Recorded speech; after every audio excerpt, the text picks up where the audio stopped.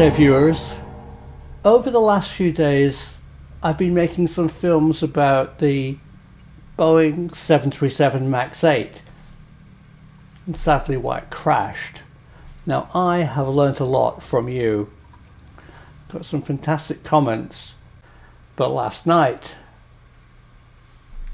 I got the comment I'd really been waiting for.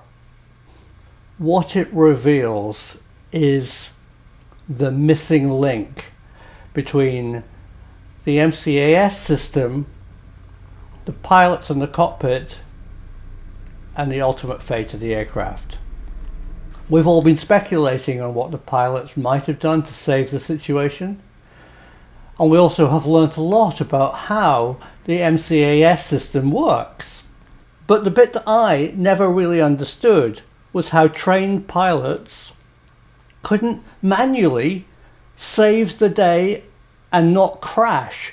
What was it that happened in the cockpit that put those poor planes into a fatal nosedive that the pilots couldn't pull out of, and they ended up hitting the ocean underground? Listen carefully to what this person has to say. I think he has put his finger on it, and we can now be closer to understanding the truth.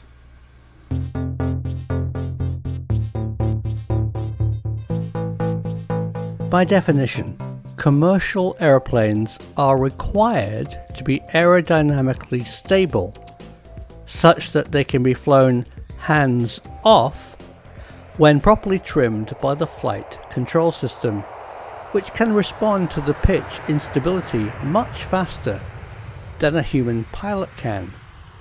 Commercial airplanes are required to be designed to have handling characteristics that control pitch up, so the airplane is more difficult to get into a deep stall condition, which can be very difficult to recover from. A deep stall is a flight condition where the airflow over the airframe is so disrupted that the pitch control surfaces, horizontal stabilizer and elevator, are totally ineffective in controlling the pitch attitude of the airplane. In a deep stall, it is very difficult, or in some aircraft nearly impossible, to recover the aircraft back to normal flight. Essentially, the airplane is falling out of the sky. Previous versions of the 737 achieved this requirement without the need for a software-controlled device. However, the LEAP engines and their placement on the wing made pitch instability a problem. During initial 737 MAX flight testing, the greater pitch-up characteristic was discovered. There were two fixes for this issue.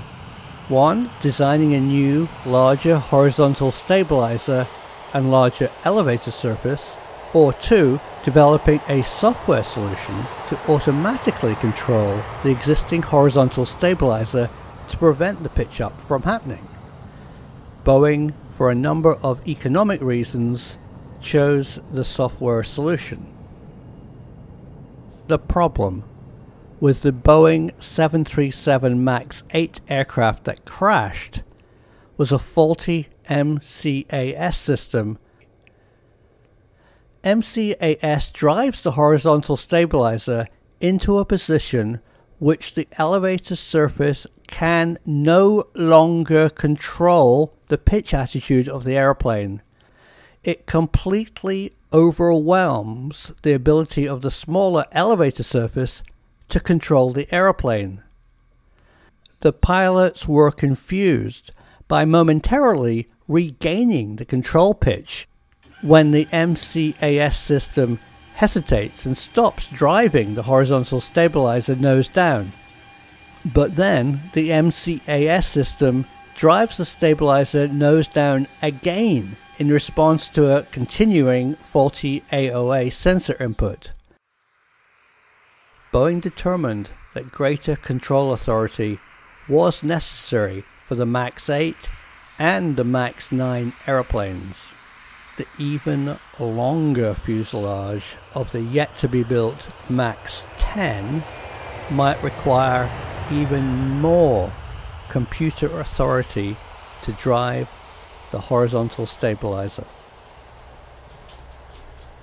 Thanks for watching this. It's very sobering, and it's going to be a difficult job for Boeing to pick up these pieces. I really hope they do.